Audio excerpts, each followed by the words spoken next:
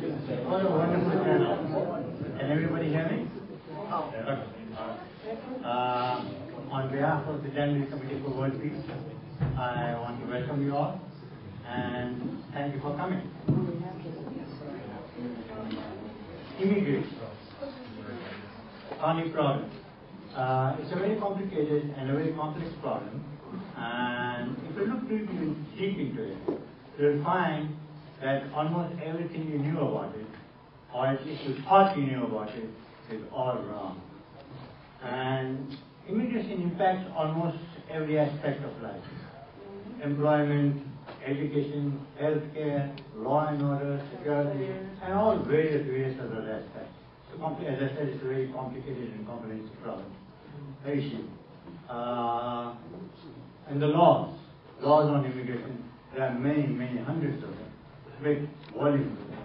And sometimes those laws contradict each other. That is why we require an expert who has specialized in the subject to lay it all out for us, to explain everything to us, and to explain the law. And we have a wonderful person for that job. That's Philip Burns.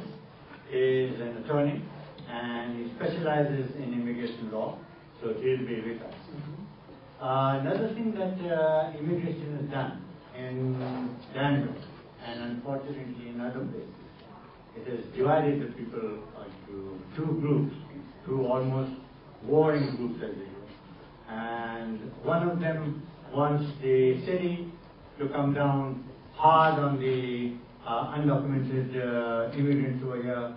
They want the city to deny them all benefits, collect them all up, send them back home, and they want even to do more. They want to go ahead and do more. They want at the federal level laws to be enacted to prevent them from coming here, build walls in Mexico, between Mexico and this country, and being here. It is not a felony now. An illegal immigrant cannot be arrested now, as the law stands. They want now them to be declared felons so that they can be arrested. And not only they, but anybody providing any assistance, churches, soup kitchens, free health clinics, or anybody, even lawyers giving them advice, they could potentially be arrested for. That's the kind of laws that are pending to be considered. So, with this, the other group that says, hey, wait a bit, illegal, legal, documented, undocumented, visa holder, citizen, these are all labels. And behind them, beyond these labels, there are human beings. And when a human being is in distress, when a human being is in need, we have got to go and help them. People on death row, when they suffer heart attacks, we go and help them. We give them the name, whatever necessary to be done to do, to keep them alive. We execute them later on, but at that time we go and help them. So these are the two groups that are there, and I can tell you, being a mayor of a city at a time like this is not easy. And I don't envy our mayor's job for a minute at this particular time. So our mayor is here, and he will tell you how he is going to cope, how the city wants to cope, what his ideas on this immigration are. And then there is the faith group, where you must all have heard the bishops have issued an appeal they want to go all out and help the immigrants. And there is a faith perspective. And we have a third person who is over here, and a wonderful woman, Linda Hansen. She is the minister of a wonderful congregation, Unitarian Universalist congregation of Danbury. It has been here for about 73 years. It has gone out and now it's come back to its roots, and they're doing a wonderful job. Not that my vocabulary is good, but there is no other word to describe them, the work that they're doing. So without much ado, I'll call upon the mayor to come in.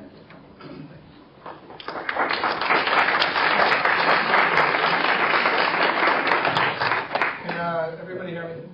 I'm not going to use the microphone if that's okay. Well, I'm Mayor Mark Bowden. I want to thank you for coming out tonight. And I just want to emphasize a little bit about what was said by the previous speaker, and that is that the idea or the ideal for tonight is for those folks that want to have a conversation, have a conversation. It's not to shout, it's not to belittle, it's not to scream at it. I just want to emphasize that I will not participate in any kind of discussion or any kind of rhetoric that certainly would make me feel personally uncomfortable as it relates to race, as it relates to ethnicity. So if it devolves into that, I'm leaving. I'm done. I'm not going to stand here and engage in that kind of discussion. Now, if there wants to be a discussion about what our laws are, why they are the way they are, how we got here, and what probably should happen to straighten things out, that's a very positive discussion, and I'd like to participate in that. But just to give you some backdrop a little bit about the situation as I perceive it to be, is that what it all boils down to, whatever side of this issue you're on, what it boils down to is that we have a set of laws that are on the books that, for a variety of different reasons, are not enforced. That's the bottom line. They're not enforced. Some people may argue they're unenforceable. They're too difficult. They're archaic. They're arcane. You can't follow. Some people may argue that they're very simple and they're enforceable. Why don't you do this? But the fact of the matter is that the federal government, the United States, has made a decision in some cases, a very conscious decision, not to enforce the laws. And in that case, the position that certainly I come from is that that's bad public policy not to enforce the law. Now, the argument could be, well, we ought to have laws that are enforceable. That's a whole other story. In fact, that's what Congress is doing right now. They're wrestling with various proposals. In fact, I brought with me a handout which I'll leave here for folks can take, but basically it has all of the different bills that are before Congress right now in their various stages, and they range from enforcement-only bills all the way up to what people would term as amnesty bills, and everywhere in between. And even Congress, with all that education and all the big dollars that we pay them and all that stuff, still has a hard time wrestling around with this issue because it's incredibly complicated, incredibly complex. So I do have this here for you, and again, like I said, I can leave it here for you and folks can look at it. So I think that when you look at that, that's really what it comes down to. And that's why people feel frustrated on both sides. What you see over the last several months is folks are unhappy over the entire spectrum, again, of this issue. If you're undocumented, and you're clearly unhappy because there's no path to legalization. If you don't believe you should have a path to legalization, you're unhappy because the government doesn't enforce the laws that are on the books. You're mad at your local mayor because he's not out rounding up people, and he should be doing that. Or you're mad at the mayor because he's harassing people, and he shouldn't be harassing people because they just want to have a life. So it's a very difficult position to be in terms of where we are right now. But the facts are irrefutable that there has been a tremendous influx of folks from literally all over the world. And I want to speak to that for a second. And that influx continues to grow as economic conditions continue to deteriorate in other parts of the world. People feel it and want to better themselves, and they want to come here. Now, there's been a lot of discussion. We see on TV a lot, if you watch Lou Dobbs, you watch all these people that talk about this issue, there's been a lot of discussion about border enforcement, and building a wall, and about securing the border, and all this other stuff. Securing the border is a necessary thing that we have to do. Everybody, the undocumented, will tell you we need a secure border, particularly after 9/11. But understand that 60% of the folks that are not here legally, don't have the correct paperwork, are what's called adjustments to their visas. They overstay their visa. They don't cross the border. So without some kind of interior enforcement to this enforcement side of this issue, you're kind of wasting your time. You can build a wall, but you're still letting 60% of the people in because they fly into unplanned, overstay their visa because we don't have any way of tracking visas, and when you're done with your visa, leaving to make sure that you comply with the requirements of the visa. So basically, that would make it, that kind of argument, sometimes I chuckle when I watch it on TV because that's really not what the issue is. If you had a clear, simple system for interior enforcement, you really wouldn't have to worry so much about border control because people would, once they were here, if they weren't here legally, would obviously be put into the system and then whatever happened. So it's really not that difficult to do that. Now the second question that people have, that people say is, well look, if you're here and you got here quite frankly, the realities of the United States of America being able to deport 11 million people is frankly absurd. They can't get your refund check on time to you for income tax. It suggests that they can go and actually deport people probably isn't a practical solution. So there's really three core components to this. One, you certainly should have secure borders. I think we all agree with that. After 9/11, we need to know who's here, why they're coming here, what their intentions are, who they are. Two, you need to have a clean system of interior enforcement that makes sense, it's easy to understand, that with all due respect when people like fill out a business because they don't have to spend all this time fill out all this difficult paperwork. They get shuffled from point A to point B to point C and then get stamped, and 7 years later maybe you're here legally, maybe you're not, but you're in this no man's land of paperwork. And then three, then we're going to have to make some public policy decisions about what to do there with everybody that's already here. But if you don't do 1 and 2, you can't get to 3, because if you don't look at the issues of security, then it gets very difficult, because you just create a system by which more people will come, and then 10 years from now we're back talking about more immigration reform because the first 2 times we tried it didn't work. So my advice to Congress, and I'm not a congressman, I don't really have any intentions of being one, would be to do something comprehensive, to figure it out, but make sure that we look in terms of security, we look in terms of interior enforcement, and we look in terms of some kind of public policy suggestion towards the 11 million folks that are here already. Again, I'm a pragmatic person. I'm a practical person. I would say to you that the chances of deporting anybody in a mass scale, first of all, I don't think the American people would stomach that. Second of all, I don't think it's practical. It ain't going to happen. So the fact of the matter is we got to get along, we got to go along, we got to make sure that in the future we don't get ourselves back into this position again where we're sitting here arguing about who's legal, who's not legal, how'd you get here, how'd you get here, because a lot of energy and a lot of stuff has sort of been exhausted on this when we all have better things to do with our days and our time. So that's kind of what the city's position is in terms of, I can't say my position is in terms of this issue. Now, for those folks that are enforcement-only folks, enforcement will not work without a willing partner to help do the enforcement. It doesn't make sense for the city to harass employers or to harass folks that are walking down the street because the federal government doesn't care. They don't want to know. Danbury is not a sanctuary city. We've never done that. If we pull you over and there's some question about your status, we will report you to ICE. But that's Immigration Control Enforcement. But ICE they don't want to know because they're too busy with serious crimes and tracking down those folks that are wanted with serious crimes. Now, if you're a person that says there shouldn't be any border security, there should be no restriction on immigration, well, there's a price to pay for that. And in fact, just recently in Danbury, we saw that. In the last month, we've caught 2 people, one person that was wanted for murder in their own country, the second person that was wanted for committing a series of rapes in their own country.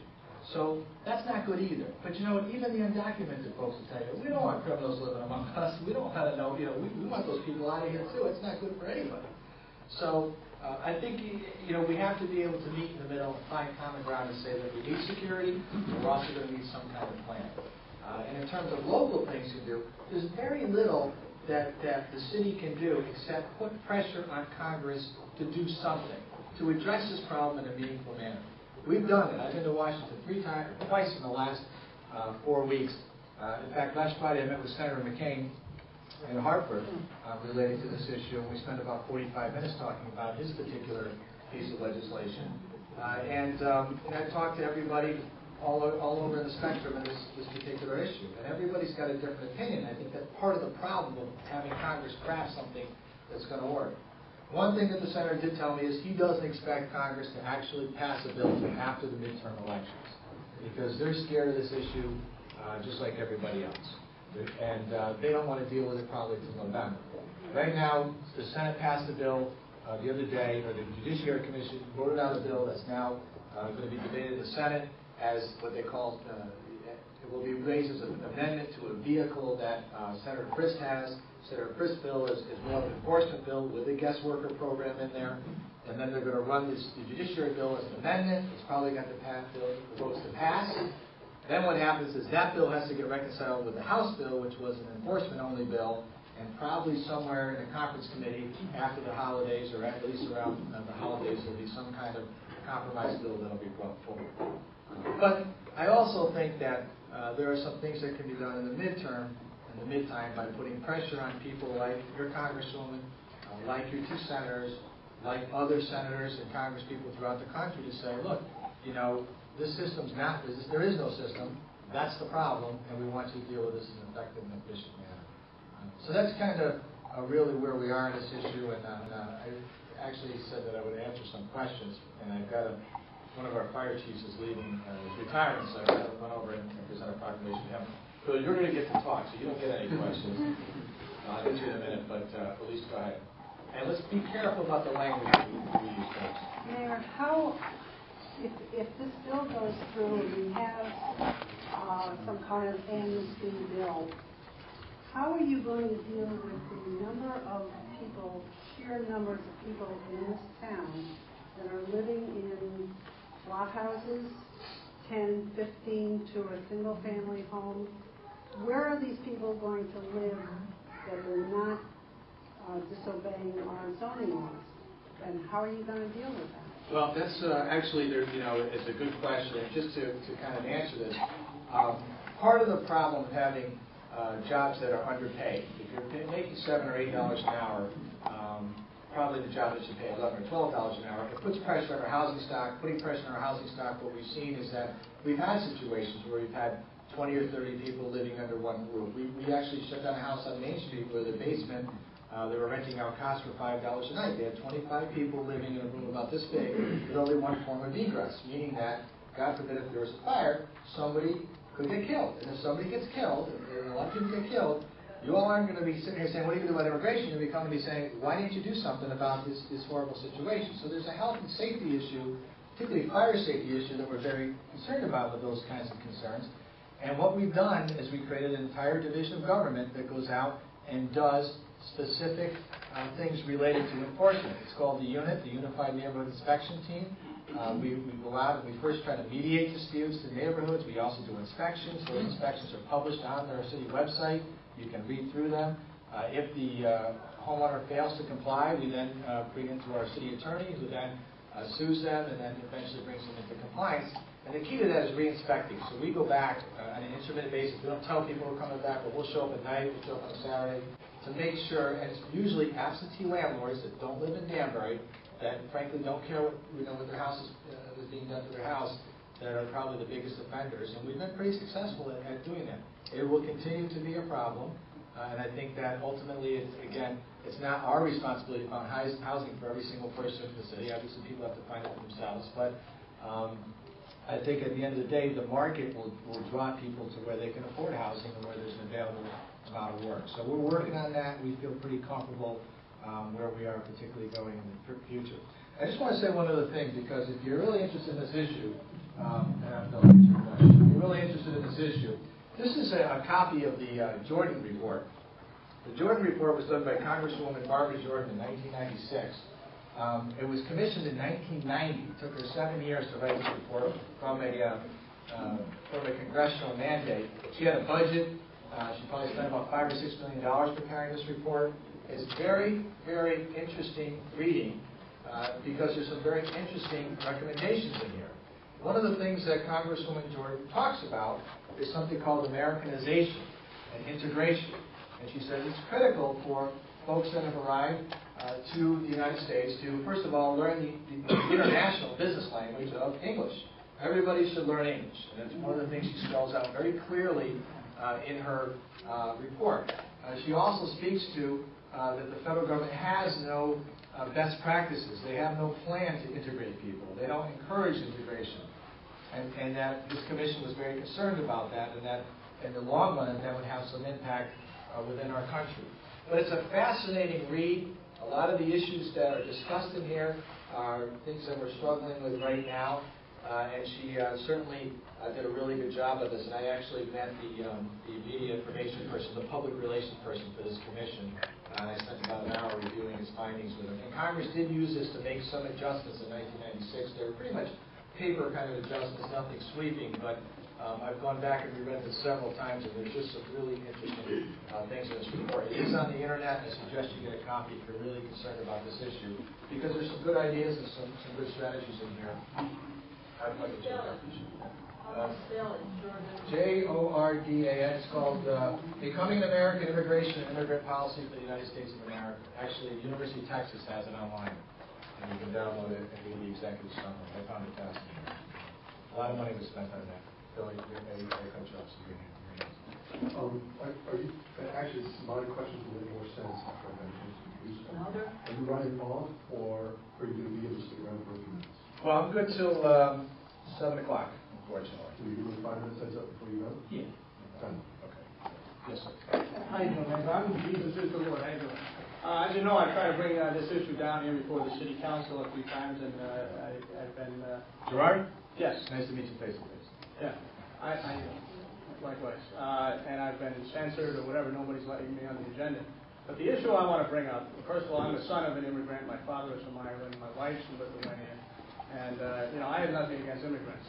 We have a problem here, obviously, in Danbury, as we do in the rest of the country, where American citizens' jobs and standard of living is being stolen by those that are here, illegal aliens.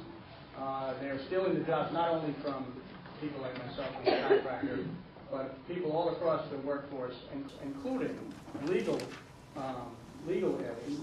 immigrants.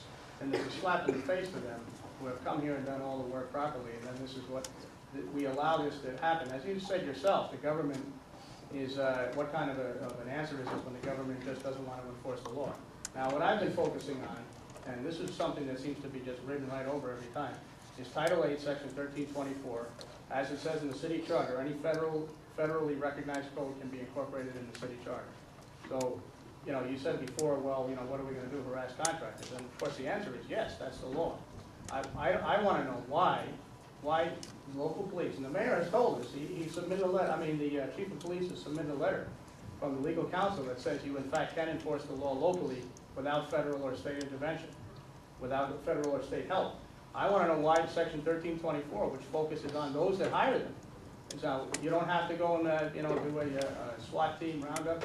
You can give summonses, make arrests, and give fines to those that are obviously doing this right out in front of everyone's face. Now, if this was a drug sales, we wouldn't be saying, well, we can't do anything. We better go to Washington for help. If it's happening right here in front of everybody, they would all be rounded up. Now, I'm not even suggesting that you have to go down there and do a SWAT team, but just in response to citizens' complaints, make some arrests, make some fines, make some summonses, get somebody, because this is the law of the land. If we don't enforce the law, then I don't know what's the sense of even talking about the issue. Right. Well, here's the problem. Immigration and Control Enforcement is passing out a pamphlet right now telling you how to set up a day laborer center. That's your federal government. That's how they want the law enforced. They're giving out pamphlets saying, this is the best way to manage this problem. I agree with you. But Okay, what so about on the local level? That's what they're doing to us. They're saying, don't arrest folks. You don't have to. You have the authority to make an arrest under federal and state law. Nobody's going to prosecute it. The prosecutor's going to throw it out. That's the state of problem. Connecticut can prosecute it. And I don't believe that, because you know how many arrests? Absolutely not true. There's been four arrests in the whole country in the last year. So how is anyone going to do it unless somebody starts? That's what I'm asking you to do. I heard you, and we're not doing it. Yes. It's often said that illegal immigrants are a drain on economics, that it costs money. I wonder if there's ever been, if you've ever attempted to quantify the economic benefits to Danbury that come to the economy through storefronts that are occupied on Main Street that would be closed, sales taxes paid, the economy that's generated by people working, whether they're documented or not, providing services that, despite what this gentleman says, American citizens don't want to do, cleaning bedpans, washing cars. Has there ever been an effort to quantify that as a comparison to what you have said as a drain? Let me just say this. The argument that Americans don't want to do those jobs is really a spurious argument. Americans don't want to do those jobs because they only pay $6 or $7 an hour. Why do they only pay $6 or $7 an hour? Because there's such a large supply of cheap manual labor. That's all the market will bear. But understand, you don't pay any less for the services provided to your house. That money is being pocketed by the people who own the businesses. They get people to work. So you pay a lot more for a head of lettuce if You know the what? migrant workers were paid Right. minimum wage, you would be paying $10 for a head of lettuce. Correct, but that's not what you said. You said Americans won't do them. They won't do them because the job doesn't pay $10 an hour. Right? Now, Americans, Economically can, well, Americans, or we would all be broke. well, Americans may want, we don't necessarily, I'm not going to big discourse with you, but I want to say that Americans may, maybe they want to pay more to understand that they have a secure country where we don't have people that My are. question was whether you've ever tried to quantify the economic benefits that have come to this country from Right, immigrants. well, Or to basically. this city, I should say. Right, well, basically, we see it two ways. One, that there is an economic benefit to an entrepreneurial spirit that people have brought to the community that we find very positive. But we also have to balance that against costs that are associated with hosting so many people who are undocumented. So there would be a plus and minus sort of calculation you could come up with. We haven't developed a good mechanism, although the National Science Foundation has, and I suggest you read the report, because you'll find they did it on a macro and national level, and they looked at benefits received versus taxes paid, and there was a large disparity in terms of weighted towards benefits received. But locally, we haven't done that, but it's something that we've discussed to be able to quantify it or come up with a number. But understand, once we do that, then everybody starts arguing about how you got to the number. Well, you use this for me, that for me. My point to that is, what's the point? The point is that everybody agrees the system doesn't work. Let's make Congress go do their job and come up with a system that does work. And then we don't have to worry about what the impact is or what the quantifier is. I mean, that's really about it. Mr. Mayor, yes, and I do understand what you're saying, but it is visible though to the eye of the community that not just, if you were to mention the Portuguese community who has been in Danbury for quite a while, the Brazilian community, the many nationalities within the Hispanic community, not only the monetary contributions that are saved, but also the cultural contributions that we have made to the city. So much that now we're going to have an awesome magnet school. I mean, why would we have magnet school if multiculturalism and having all these different nationalities were not such a positive thing about Danbury? My question to you is, do you feel in any way that the anti-immigration debate in Danbury has somewhat put into underneath the table the positive cultural contributions that the immigrant population has done? Not so much to talk about the monetary aspect now, but to talk about what makes our Memorial Day parade for the parade that we have downtown Main Street, for the Portuguese Cultural Center, have the freedom to also have their share of it. I mean, that's a cultural contribution that I cannot put a price tag on it. And I've lived in Danbury mostly all my life, and that's what I'm proud of, for living in the city. Well, I think that Danbury has a tradition of celebrating our rich cultural heritage, and obviously, literally, starting in about another week or two, literally every weekend or every couple of weekends, we have another flag raising for another country. We just did St. Paddy's Day, where we raised the flag of Ireland, play the Irish national anthem. We do Columbus Day, we do the Greek national holiday, we'll do Brazilian Day, Portuguese Day. Pretty much we pride ourselves in our rich ethnic heritage and our rich cultural heritage, and that is something to be worn with honor. And in fact, I don't think, though, that you have to separate the people from the policy. The bottom line is that the federal policy towards illegal immigration does not work. It's failed. But that doesn't mean that people are bad, and you have to separate the two. And I don't think people get so emotional about this issue that they automatically think it's about me and it's about who I am, and it's not about that. It's about a failed policy that doesn't work. And we have to focus in on that and understand that what moves mountains is not Mayor Boughton here, because I'm already telling them to fix it. It's you telling them to fix it, that whatever the system is, it's not working. That's how you do it. Somebody had their hand. Lionel? My name is Lionel Villavicencio, and I want to ask you. Could you speak up? Yeah, please, we have to hear people about that. You can hear? Speak up. Okay. Can we go to the microphone, Lionel? No, that's okay. My question is this: why they blame the immigrant for the economy fail? Why the other company moving to another country? Like a GM already saying going bankruptcy.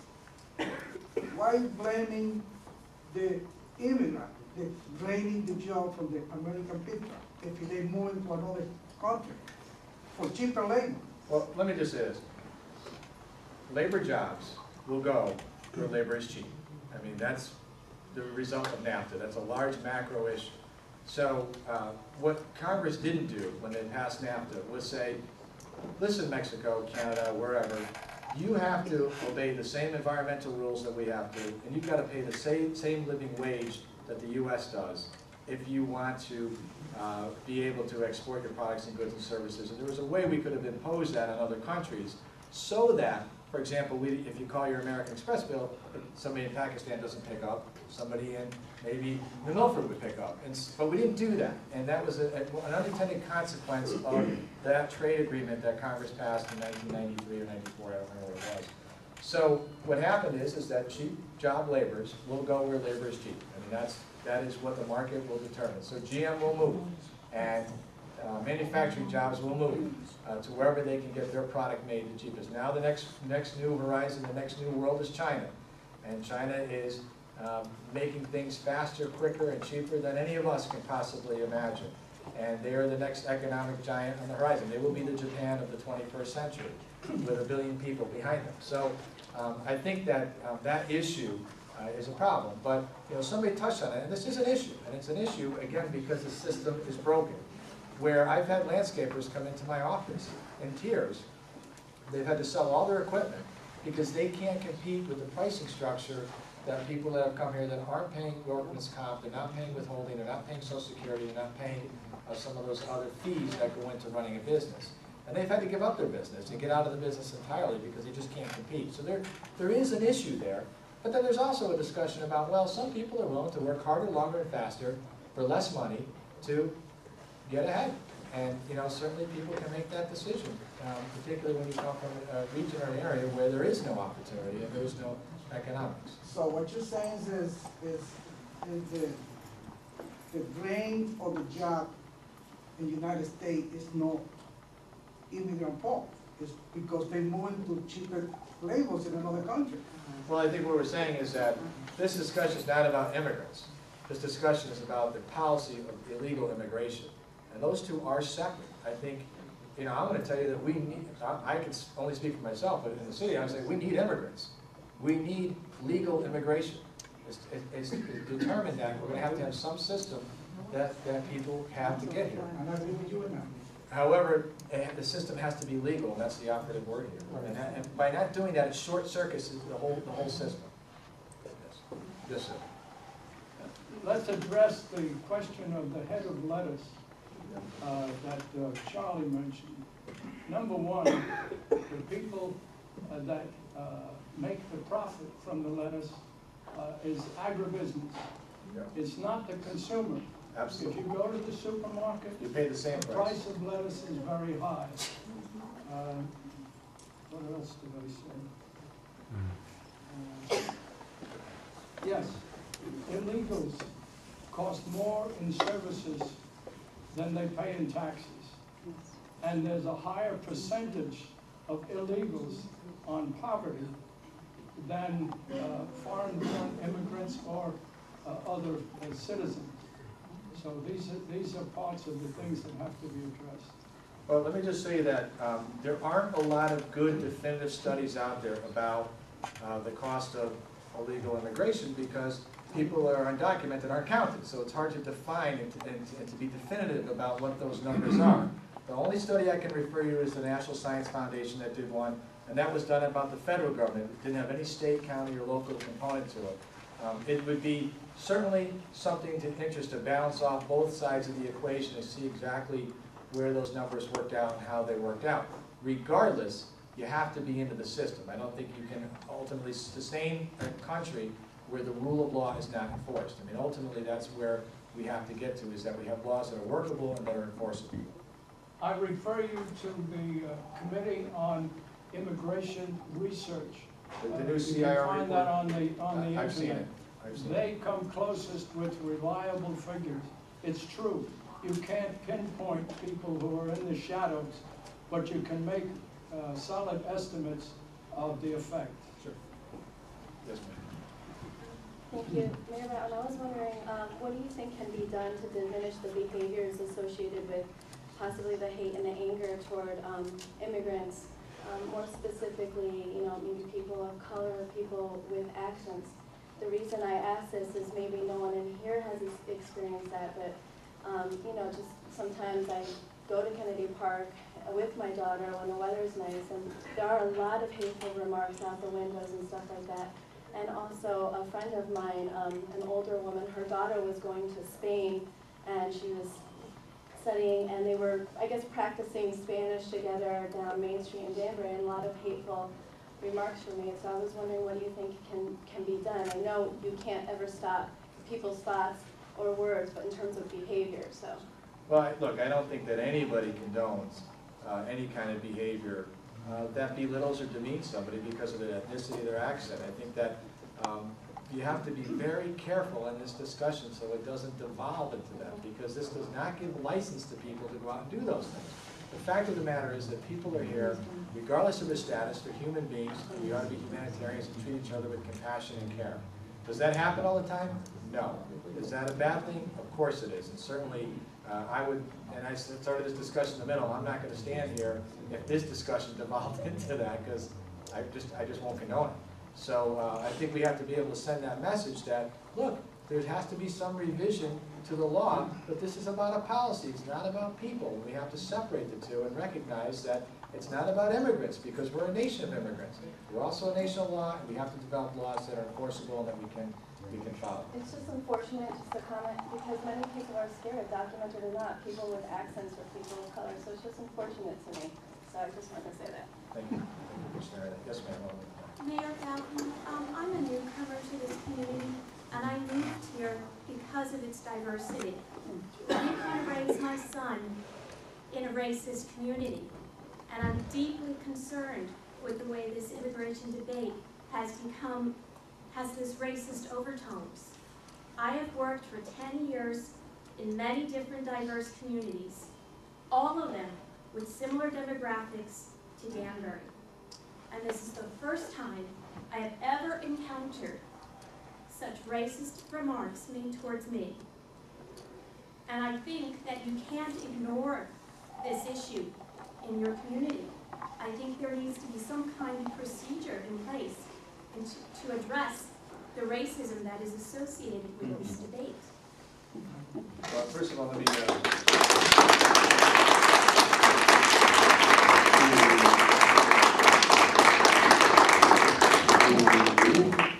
thank you for having the strength to make those comments, but there is a procedure. If somebody makes hateful comments to you, we have hate crimes laws that are on the books that are clear.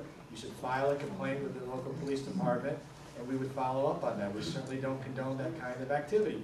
But what you're suggesting, I disagree with in the sense of this. You're suggesting that we can't have this discussion because it just becomes racist. No, I'm not suggesting Okay, all right, so if we start with that premise and say that this discussion is not about racism, it's not about ethnicity, it's not about the way somebody looks, but it is about a failed policy that does not work, then we should be able to, a progressive community, a rational community, and a compassionate community should be able to have this discussion. Actually, that's what I'm concerned about. Of course you should be able to have a discussion on immigration. What I am concerned about is that the discussion on immigration has led to racist overtones in the community. That is what I'm concerned about. And I would say those people that use those overtones don't belong at the table for the discussion. They're not part of who we are as a community. And we should rebuke them and say, look, you're not going to sit here and make those comments because we don't agree with it. I don't agree with it. Just like the people who are way off on the other side saying there's no problem, wouldn't be crazy, they don't belong at the discussion table either. This discussion has to happen in the middle, where about 65% of Americans are. And the fringe elements just can't participate. I agree with you. I'm sorry to interrupt. In fairness to our main speaker, and also in fairness to the mayor, he's got another appointment at 7 o'clock. So there's just one more question. We'll take one last question, and then the mayor will leave. Elise, did you get one? Mayor, I just want to make a comment. I received a racist telephone call from a person who has an accent. So this is not a one-sided situation. this is also racism on the other side of the coin. Well, let me just say this, Lisa. Nobody, first of all, we really got to work towards not having sides and recognize that there's an issue that needs to be fixed. And how that gets fixed is what those wonderful people in Washington get paid to do. We have to recognize that and push them to do their job. By us beating up on each other, we're not solving anything, but just creating a situation where they get to walk away and not deal with a difficult issue because they're afraid of it. So what we have to do is recognize that that's where this discussion really needs to happen, and we have to make them have the discussion, not put off debate like they did today for another 2 weeks because they know that the Senate is afraid just to talk about it. They don't even want to talk about it. Just your hands One suggestion with regard to all of this, I read the Danbury News Times every day. There's your mistake. I find it to be very inflammatory. And I don't know. They look if for you- that stuff. I don't They know do. if you want to be represented by the newspaper that way, or if you want your city to be represented by the newspaper that way. But that's where a lot of this energy is coming from my opinion. I read that stuff and I'm like, whoa, I mean, what, is this a local newspaper or is this some national junk sheet? And I think that is a source, a major source of the issue here, problems. The problem. Yes, yes. Well, look, it sells And you papers. can, I know that, but you do have, they quote you a lot. They don't, yeah, not accurately, but. They speak to you a lot. But look, I got to take care of my fire chief. I'm sorry, but not our big fire chief, it's an assistant chief, but and I got a proclamation to read to him, so I'm going to have to slip out of here. But you know, let me just say, I'm going to leave you with one story because it's a true story, and maybe it'll help us bring things back into perspective a little bit. The other morning, this is about 3 weeks ago, I got a phone call at like 5 o'clock in the morning. Now I'm an early riser, so it was okay, no problem. And I picked up the phone, and it was a friend of mine, and her name is Fabiana. And she calls me Mr. Mark. I don't know why. I told her to call me Mark 100 times, and she calls me Mr. Mark. She says, Mr. Mark. I go, Fabiana, do you realize it's 5 a.m.? She goes, I do. And I said, well, I'm really kind of sleeping, and my wife's probably not happy that I'm talking on the phone to somebody at 5 o'clock in the morning. And she says, well, you got to help me. You got to help me. I said, okay, what's the problem? She said, who's the vice president? I go, the vice president's Dick Cheney. And I wait a few minutes, and she goes, all right, who's my congresswoman? I said, your congresswoman is Nancy Johnson. She goes, now give me 2 other congresspeople in Connecticut. I go, oh, I'm in my bed. I go, Chris Shays, Rob Simmons, Rosa DeLauro, so she's writing them all down here. You know, I have to spell them, R-O-B. I go, okay. So finally, after about the 4th question of all these sort of like government questions, I go, time out. I go, Fabiana, what's this all about? You know, what are you doing? And she says, well, she says, at 11 o'clock this morning, I go to take my citizenship test. And I says, okay.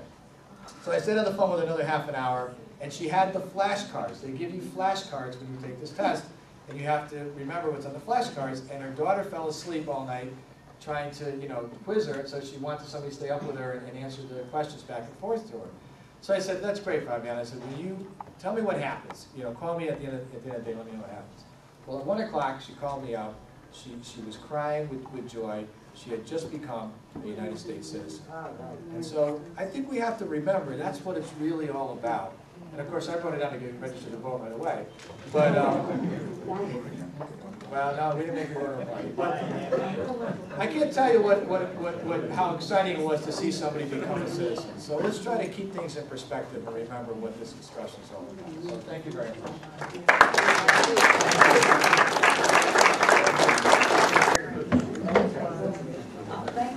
Again, I want to thank the mayor for having asked 4 key questions.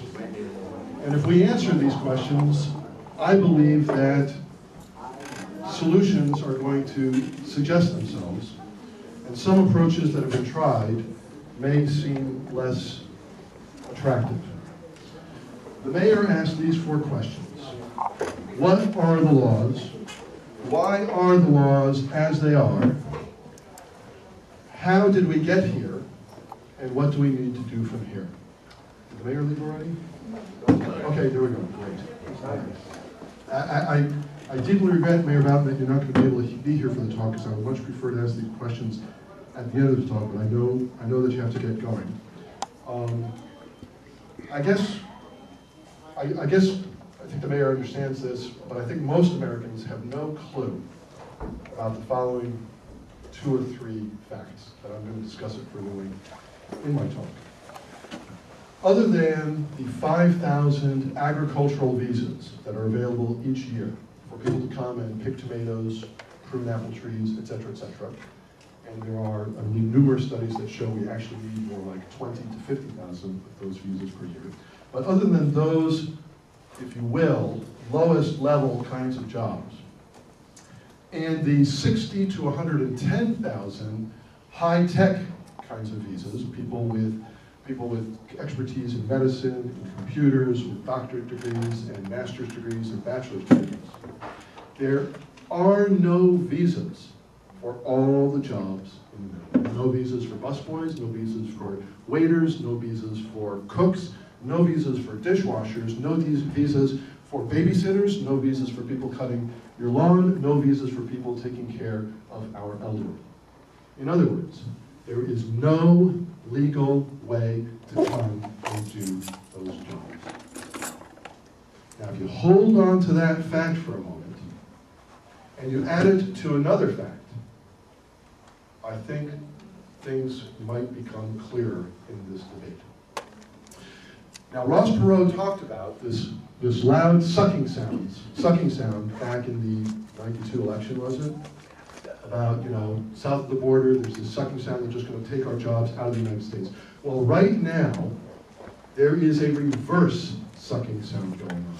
And there's a vacuum cleaner in the United States pointed south of the border, sucking labor into the United States because we have an aging population and we have hundreds of thousands of jobs that need to be filled. Now, the mayor made an interesting point. He said, if we paid enough money, if we paid $10 an hour to pick lettuce, Americans would do it. Well, I want to tell you the story of the Guatemalan stone wall.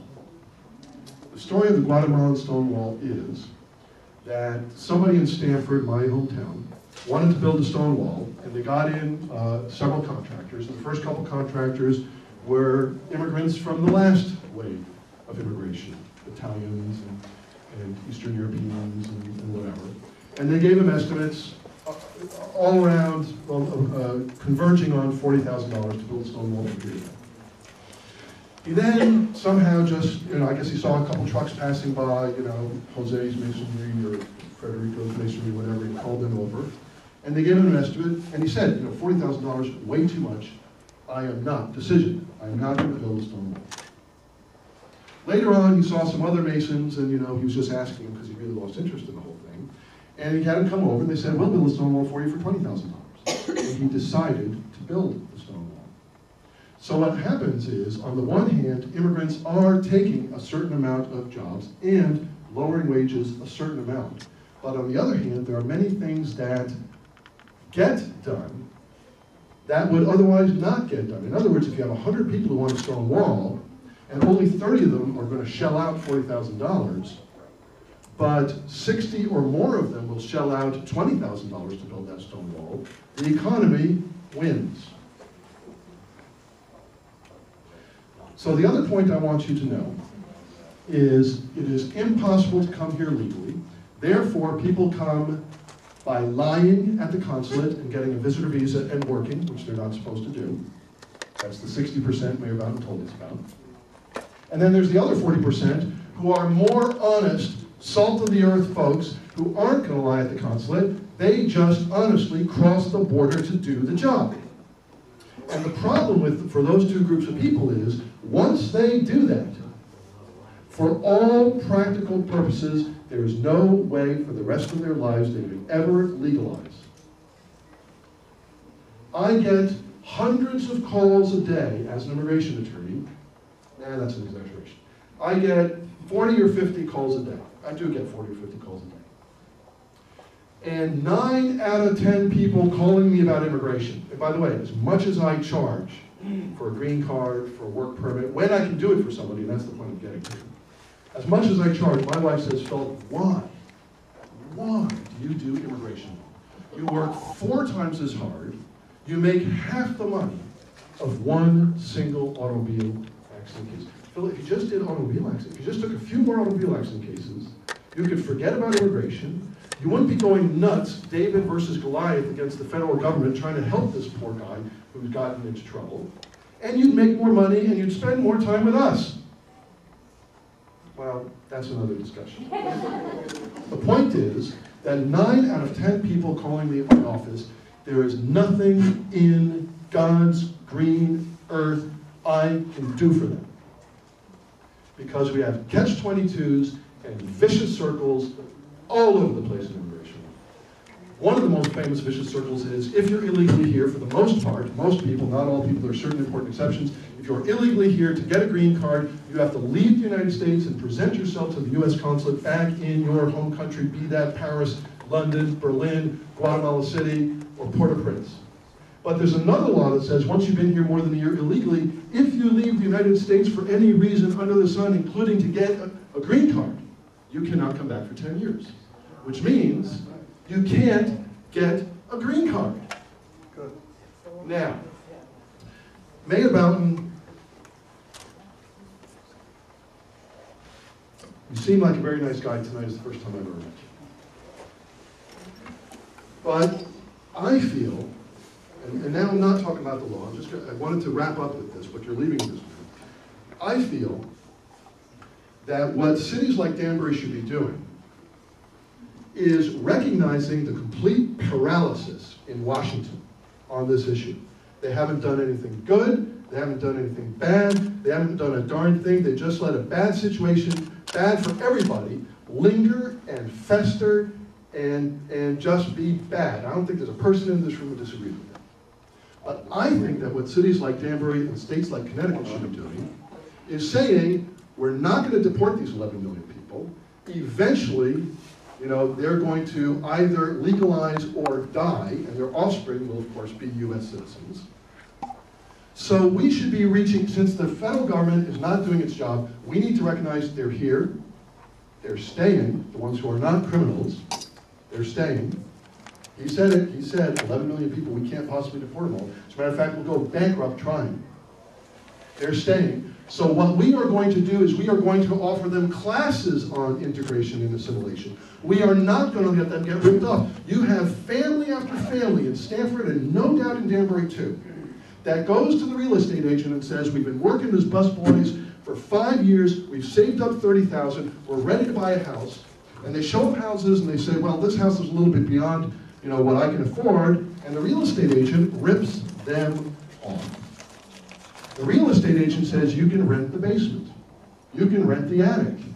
The mortgage broker says, don't worry about it. They don't enforce those laws. And somebody else says, just put drapes over the window. Somebody's radioactive over here. Somebody's radioactive over there. Oh, just stay over here. Okay. And these people are from countries where you don't have zoning laws, or there's stuff on the books, but it never gets enforced. Or if you slip somebody $100, which, by the way, has happened in Connecticut from time to time, in the DMV most specifically very recently, and the building departments all over the state at one time or another have had people go to jail for accepting bribes, for letting violations pass. They are getting ripped off. And what I want to see cities like Danbury and Stamford and New Haven do is reach out to the immigrants and teach them what our laws are. And provide classes in English. I have never met an I've never met an immigrant who wouldn't plop $2,000 cash on the table, $5,000, $10,000 cash to be able to speak English. Bill, I just want to interrupt you when you say that.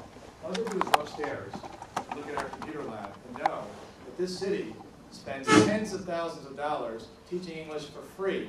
Thank you, Mark. Now, I just want to say that because you're not aware of that, obviously.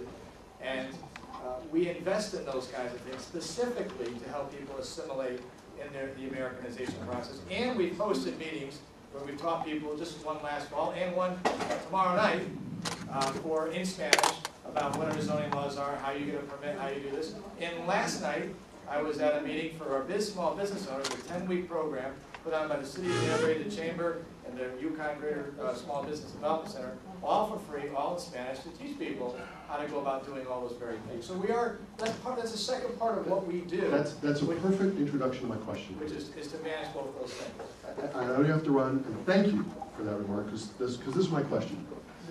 Local police are in charge of enforcement of criminal law.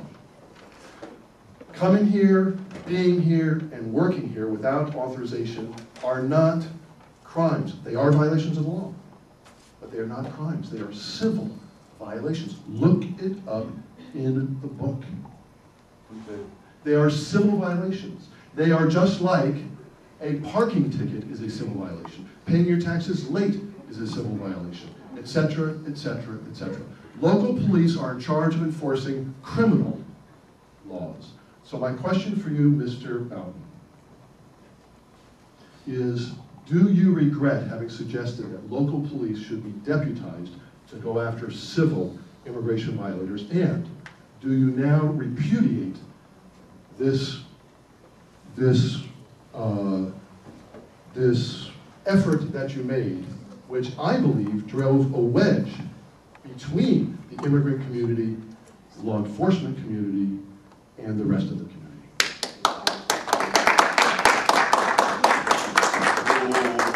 The answer to your question is no and no. And let me tell you why. A Section 133 agreement is not designed for mass roundups. It's not designed for deportation. It's designed to have local police assist with state police, to assist with federal immigration control enforcement agents to find people that are wanted for crimes both in the United States and outside the United States, and put them back into the immigration system. That's how it's used in Florida, Alabama, California, and throughout the other states and municipalities that have engaged in that particular program. Now, But you never said we only want the police to go after the criminals. No, I kind of did. Or hold it, that's the key word, kinda. Yeah, I know, I did. Hold on. That's my whole beef with you, Mayor Bowden. No, is you never say, I want to pick on the 1% of undocumented who are criminals, and the other 99%, as long as they keep their nose clean, pay their taxes, and do what they're supposed to do, are welcome here in my state. No, not if they're illegal. No way. No way! Not if they're illegal. Phil, that is not, you heard what you wanted to hear, because let's be honest, you make money by getting people legal. That's your business. It's not about getting, you love 40 phone calls. I didn't think we were going to get personal. Well, but you kind of are, so you can't sit there and throw out a personal thing and say, but you know, you drove a wedge and all these other things, and then turn around and say, but I have nothing to do with that. The reality is that that program is used in that manner, and obviously other states are doing it, they're doing it successfully. And by the way... So let's make it clear. Are you saying that the 99.9% or whatever the figure is of undocumented immigrants who are otherwise keeping their nose clean and would legalize if there was any way on God's green earth they could, are they welcome in Danbury or not? No. They are Danbury. I'm asking you, Mayor Bowden, are they welcome or not? Are they welcome or not? Let him speak. Let him speak. No, if you let me speak, then if you're going to stand up there and proselytize, I'm going to leave. I'm not going to sit here and get a debate with you. The reality is that people are here. However they got here, we have a responsibility to make sure that the health, safety, and welfare for all Danburyans is protected. And that's what I do every day. That's my job. So that's the reality. Sort of a question. Yes. The question is that they're here. It's not even an issue whether they're welcome or not. There's nothing that if anybody wanted to. We answer the question every day by the actions of this city government. Every day. Whether it's small business development, whether it's free English classes, whatever it's done. If I felt that people weren't welcome, I would cut off funding to the Hispanic Center. I hope the headline in the News Times, this is the point most of the time reads, Mayor refuses to welcome hard-working immigrants dying to legalize. I'm ready to talk whenever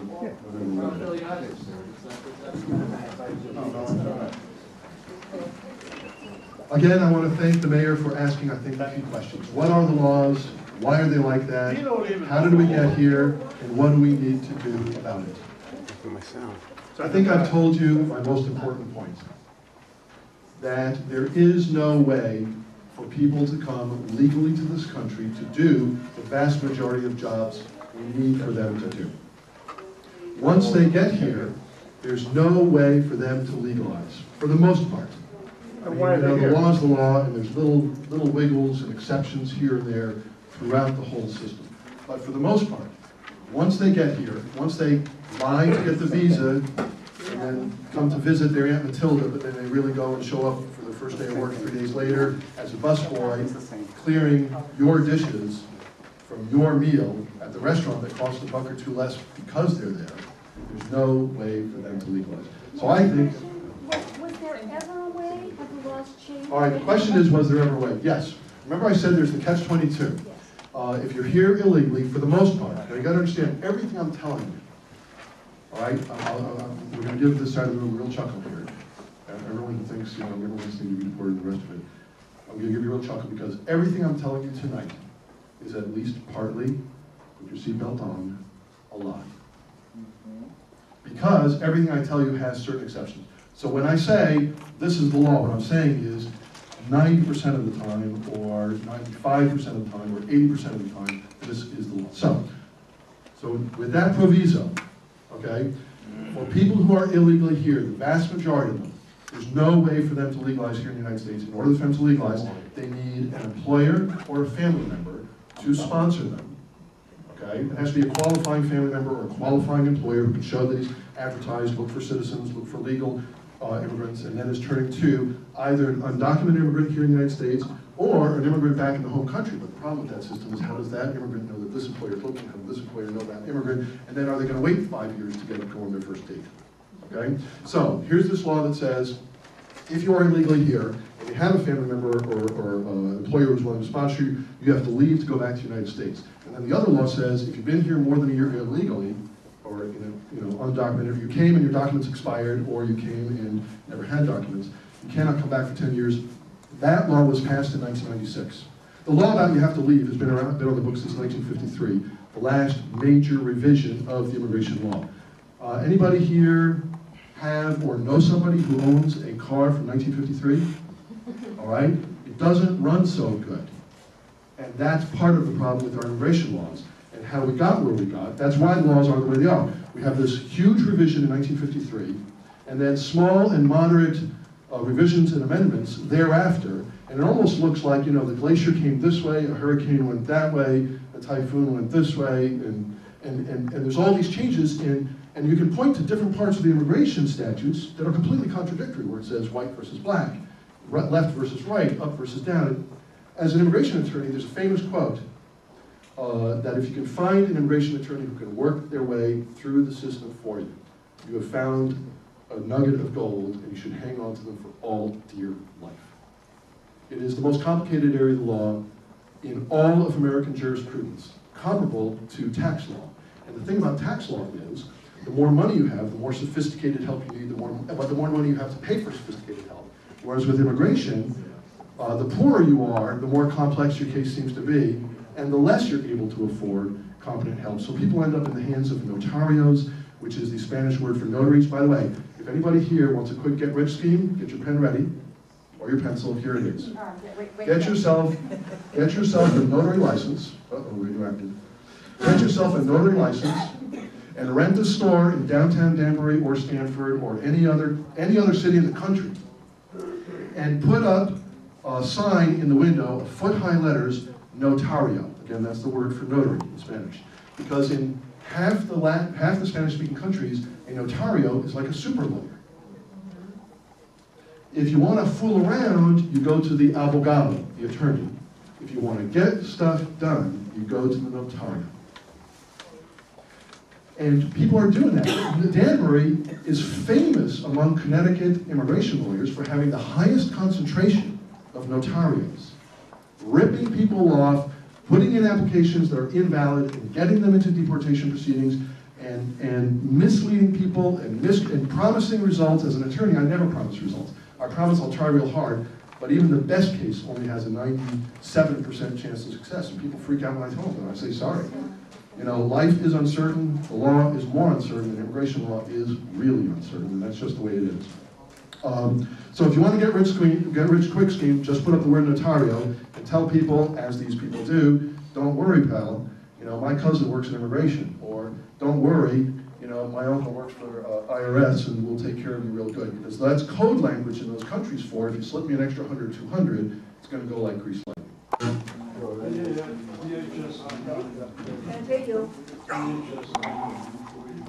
Sorry. want to know what is the I-9? All right, the I-9, if you've applied for a job since 1986, 87, there's a form you have to fill out that says, I am a citizen, or I'm a legal permanent resident, which is fancy talk for a green card holder, or I have a work permit or other. And you're supposed to provide some sort of proof of your authorization to work, which would be a social security number, and I think proof of your ID or proof of your immigration status or something like that. And employers are required to fill this out. If you don't do it, there's something like a $1,000 or $3,000 fine or something like that for not doing it. This was, back in the 1986 amnesty, the idea was, let's legalize all these people, and from now on, we're going to hit the employers hard when they employ people who don't have papers to work. And in fact, they did hit them hard for a while, but then they backed up. And as somebody pointed out earlier, last year, in the entire United States, whatever that is, 20 million employers, with probably about 5 million of them employing undocumented immigrants in one form or another, only 3 were hit with fines for hiring people either without filling out I-9s or accepting fraudulent documents or knowingly hiring people who don't have immigration status. Did I answer your question about the I-9? Okay. Questions about the law today? Yes. Yeah, I'm glad to have a lawyer here. And can you explain to us, this paper you gave to us now, the 3 steps for immigration law there? Okay, good. Each act, what that means? Yeah, yes, I believe I have 1, 2, 3, 4, yep. 5 acts. Can you explain to us each one? Okay. The majority here doesn't know which act means. I want to answer your question. Okay. I want to tell you what all those 4 pieces of legislation are. But I was talking right now about what the laws are today and how they got that way. This is more about the very next topic that we're going to talk about starting in 5 minutes or 2 minutes, or right now if people are finished with those questions. What laws are out there today? Any questions about what the existing law is today? Yes, sir. I'm an attorney myself, but I don't do much immigration law, but 2 questions. There's no such thing as, you either do immigration law with both feet, or you don't do it at all. Well, I do citizenship only for the most part, but my question is the immigration lottery going to be eliminated? And second of all, if you are without documentation, but you say married American citizen, can you always adjust your status in this country, or is there any scenario where you have to go back to your country? Question number 1, the visa lottery. I can't remember when they did it, 1970 or 1980. Congress actually created a lottery where you could win a green card. All right. There were 50 or 55,000 of them available, and I think there's like 30 million people who apply every year. If you are undocumented in the United States, you cannot apply. So even if you apply, actually you can apply, and you can win, but you can't collect, because to collect you have to leave. If you leave, you can't come back for 10 years. That didn't apply to many countries. And also there's a list of like 20 countries where they say there's already many immigrants from those countries, and it's called the diversity visa lottery, because we don't have very many Nepalese immigrants, and this is to bring in Nepalese so we can get the benefit of that diversity. The second question, is the lottery going to be eliminated? I have no idea. Sorry, not big on my radar screen. It's candy. The second question is, let's say Wilson, who is a bona fide naturalized U.S. citizen, he took the test and speaks English and all the rest of it. Let's say he is an undocumented immigrant, and he marries, what is your name? Seneca Swasti. He marries Seneca Swasti, who is a United States citizen. The question is, can he get a green card? And the answer is, maybe yes, maybe no. And in many situations, even if George, and I tell this to my clients, and they don't believe me, and they wander off to another lawyer, and they finally end up in the clutches of either an unethical attorney, getting radioactive water here, they either end up in the hands of an unethical attorney or a notario who says, don't worry, we can do your papers, and the worst thing you can do is apply for something if you don't qualify, because then you do get an order of deportation. When you get an order of deportation, now you are, that is a criminal violation. You didn't show up in court, now you've got a warrant out for your arrest and you're a fugitive of the law. And if the local cops pick you up, they can and will hold you, and immigration can and will come pick you up. That is their immigration's priorities are not, the guys in Kennedy Park or the busboy or the waiter. Their priorities are the ones who committed violent crimes, drug-related crimes, people with outstanding deportation orders. Well, of course, terrorism goes without saying. All right. So, There are many times when I have to explain to somebody, you marry, even if George and Laura Bush divorce, and you marry Laura Bush, there is a very good, I'm exaggerating, but I'm trying to get the point through to people who tend to be well, I won't say unsophisticated. They have a whole cross-cultural barrier. They come from countries, they have a whole different instinct, a way of thinking things, just like every other immigrant group before them, okay? As a matter of fact, another one of the points that I like to make is no immigrant wave to the United States has ever integrated in the first generation. And when we say, well, my parents learned English, what we're really doing is forgetting what really happened back then, which was they were the architects and engineers and doctors back in Ireland and Italy and Poland were waiting tables and washing toilets and doing other stuff and treated badly and never really learned English very well. Some of them did, but most of them kept on reading Polish newspapers here in the United States and drove the Americans nuts. There are some exceptions, though. As I said, 10% of them learned English well. Now, so I'm in the situation of saying, you married Laura Bush, now you have to leave the country and you have to ask for a pardon to come in. It's going to take you 2 years to find out if you got the pardon or not. During those 2 years, your wife and family are starving and getting kicked out of their house and onto the street. There's no breadwinner in the house. And at the end of those 2 years, there's a 1/3 chance that you will not get the pardon and you will be stuck out of the United States for the next 10 years. We have inhumane, broken immigration laws. I'm ready to talk about what proposals are in Congress in Washington right now. I also want to talk about a couple proposals in Hartford right now. Any questions about today's immigration law before I move on? Well, I've either bored you or stultified you or put you to sleep. Which one is it? All right. All right, so let's talk about the proposals. I think everybody has this handout right here saying call the president, call your senators, call your state representative. I think, if everybody did that, people who love immigrants, people who hate immigrants, people who love the law, people who hate the law, people who want people deported, people who, I think democracy would be better. Because that's what democracy is all about. And that's why a lot of immigrants are coming here so they can have that freedom that they didn't have back in their home country. So, I mentioned here, right where my thumb is on this piece of paper, the DREAM Act.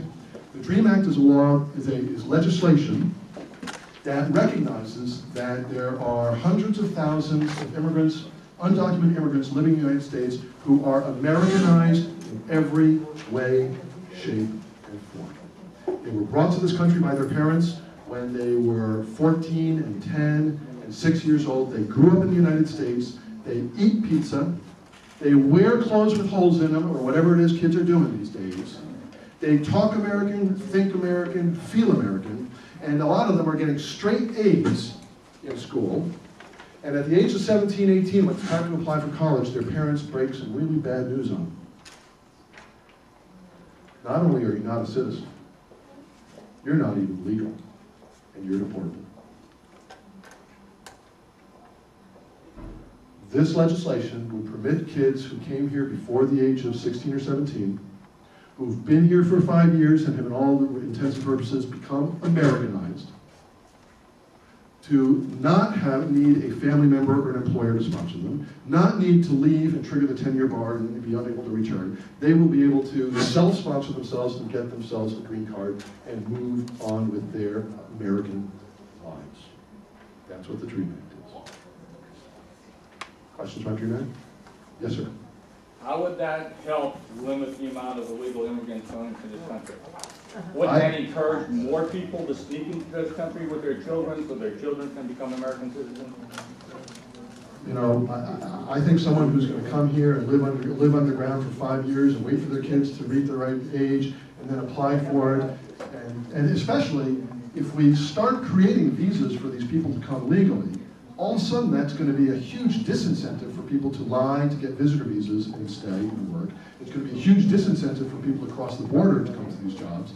And all of a sudden, we're going to go from whatever it is, 1,000 or 10,000 people crossing the border every night to 100 or 200, and those are going to tend to be the really bad guys who can't get this intermediate work visa. And we can concentrate our resources on the bad guys. The drug runners, the gun runners, those slave traders. Those guys scare me as bad as they can scare anybody.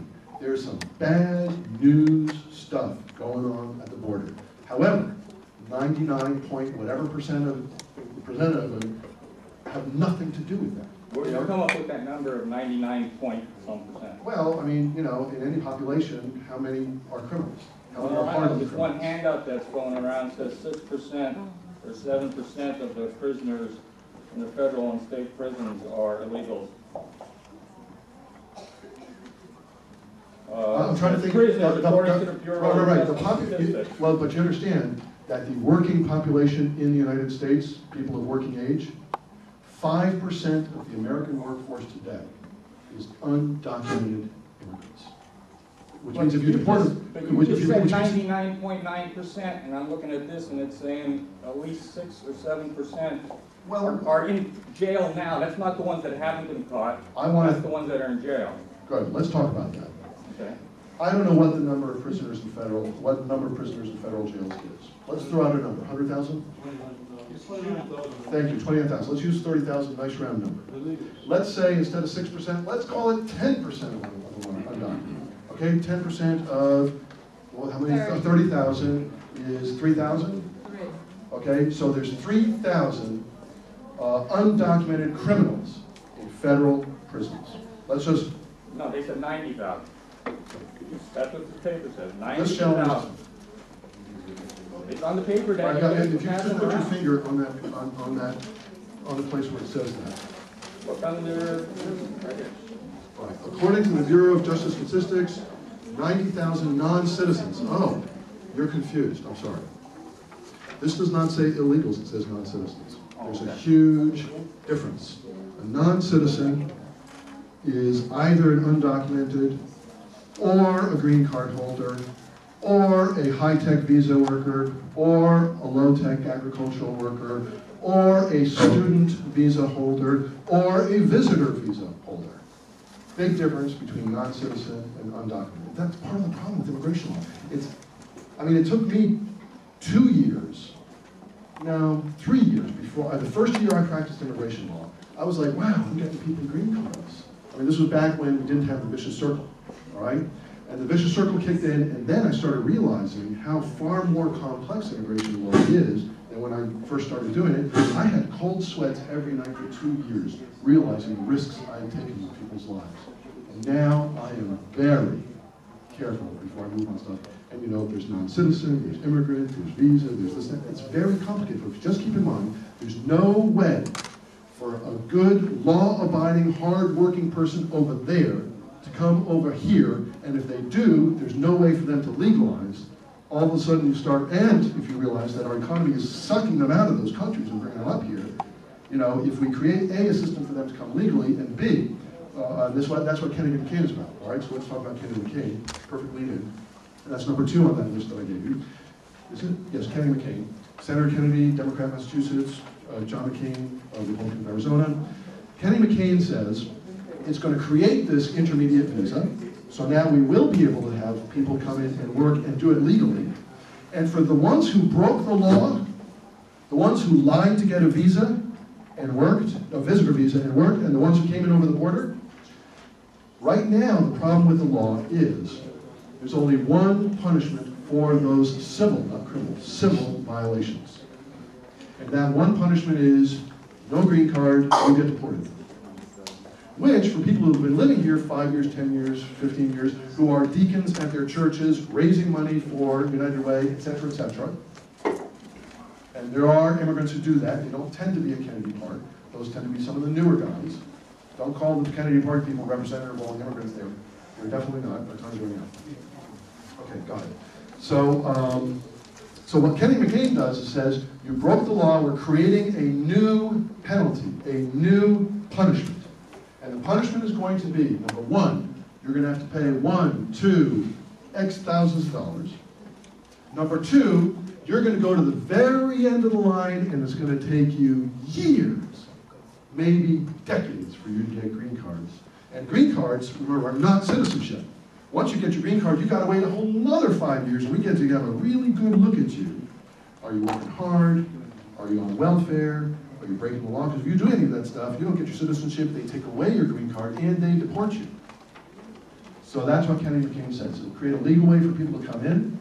It'll reduce the numbers of people lying to come in or sneaking in. And why don't they become illegally? Why in the world would they walk 3 days in the Arizona desert and have X percentage of them die? And deal with criminals. 10 years, they're going to be. Why would they pay $10,000 to a coyote? A coyote, by the way, is the slang term for the guy who smuggles you across the border. Why would they pay $10,000 to a coyote if they could pay $500 and get a legal visa to come here and work and not have to worry about all that stuff? I mean, I don't know, just... How many visas are you going to make? However many the economy seems to be able to handle. 10,000 that's a year, a million a year, I 2 think million a the, year? I think the idea is to permit 500,000 people a year to come in and work. Not 5,000, 500,000 this year, then 500,000, 500,000 the next year. Is to have a stable population of rising and lowering 500,000 who would be here doing work. And there's a lot of studies, and some of them say we need to export people, and other people say we need to import 10 million. And a lot of them congregate around this 500,000 figure. So Kenny McCain would permit a legal way to come in and would create new punishments and delays, but permit people who broke civil laws, not criminal laws, civil laws, to pay their debt to society and move on. Sensenbrenner-King, the third one that you see on this piece of paper here, Sensenbrenner-King is a law that says all the 10 or 11 or 12 million undocumented immigrants currently in the United States working as busboys, waiters, cooks, taking care of your children, cutting your lawn while they're taking care of your children, making the beds in the hotels, sowing the crops, reaping the crops, transporting the food, etc., etc., etc. That all these 12 million people are going to get promoted. Right now, they're all civil law violators. They're going to get a double promotion. They're going to get promoted past criminal misdemeanor up to criminal felons. Now, I don't know how many criminal felons there are in the country now. You know, people with armed robbery, assault with a dangerous weapon, murder, etc. You know, let's say the number is 500,000 or 1 million felons in the United States. We're going to boost that number to 12 million people with the Sensenbrenner bill, because all those 12 million will be recategorized overnight. They didn't do anything, but they woke up the next morning and they're felons. It will also make church workers, nonprofit organization volunteers who give an undocumented immigrant in the desert some water to drink, or an undocumented immigrant who has been at Kennedy Park for 3 weeks and hasn't gotten work and doesn't have food, it will make them criminals also. I don't like Sensenbrenner-King. Question? Yeah, I thought it was against the Constitution to make a law retroactive to past people. That a law can only go forward from the date it's passed into the future. Right. Well, I think that's true for criminal law. Well, that's what but they do it all the time. They do it all the time in immigration law. But well, it's very easy to craft the law. What it is you say being here without authorization is a felony. So at the strike of midnight, they are here. They don't have authorization. They just committed a felony. Is that the way the law is written? I have not read the law. This is my understanding of the law. But we don't really know. Well, it's legislation. It's not actually law. And Sensenbrenner-King, you realize I pulled out 3 here. There's 50 of them. The mayor showed you a chart with 70 of them, and they go on the spectrum from Sensenbrenner-King, which, by the way, passed the House in December. Chris Shaves voted for it. Bob Simmons voted for it. Nancy Johnson voted for it. Right now, this week in the Senate, they're debating Sensenbrenner-King, Kennedy McCain, or some sort of mixture in between. Mr. Ghulam Hussain, is the question and answer time? Is that No, just 5 minutes. 5 minutes we get kicked out. Is that the deal? Right. All right. So if you got questions, ask them quick. We're finished. That's it. I say one about the lettuce. I won't hand you the microphone, but I would like you to hold it for me. Will you do that? Okay. I just want to say one thing about the lettuce, because that's so important.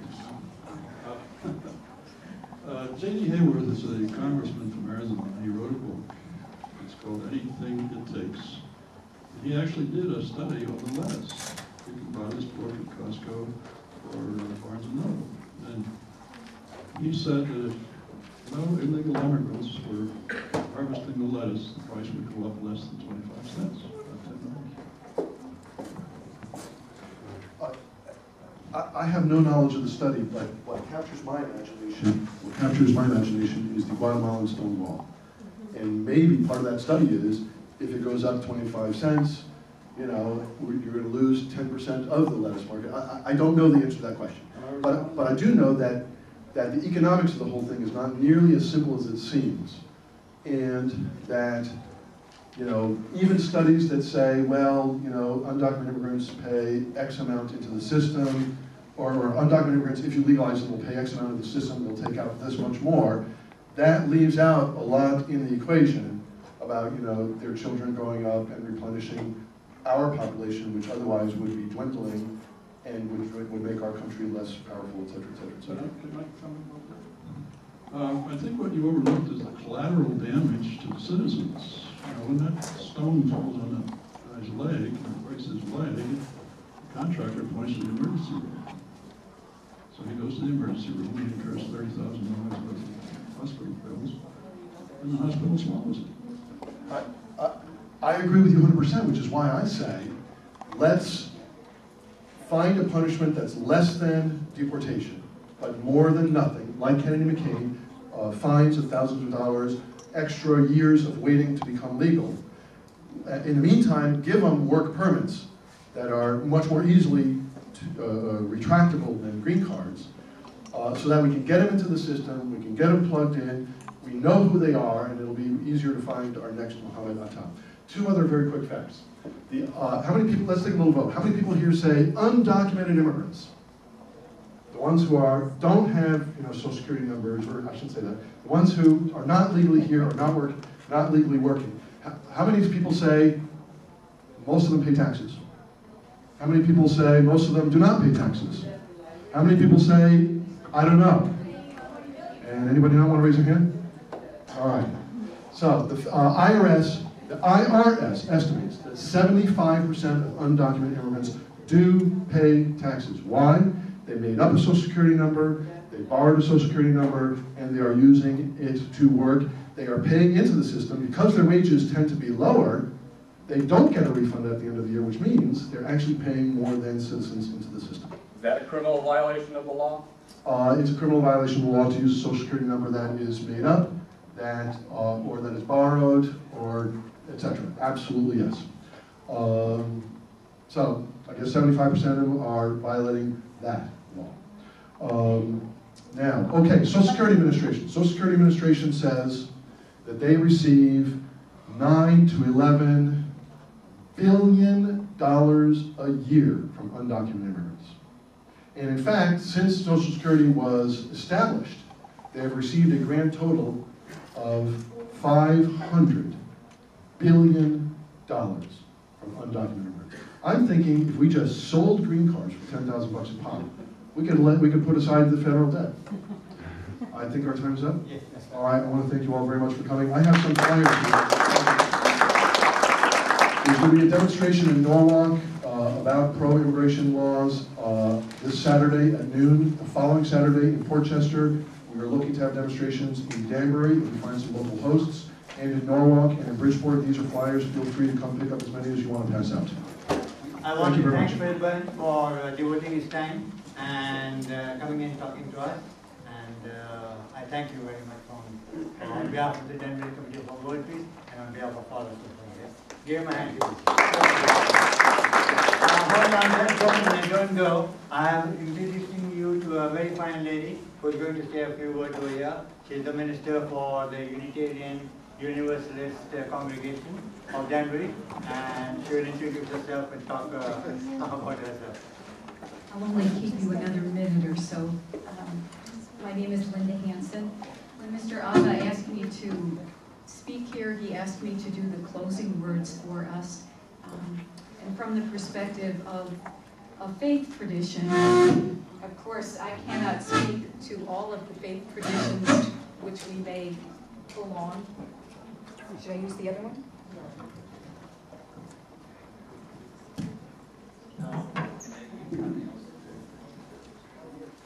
But when I think about what characterizes the great religious traditions, it seems to me that compassion is perhaps the key, the deepest value. And compassion means that we suffer with others, that we feel with others.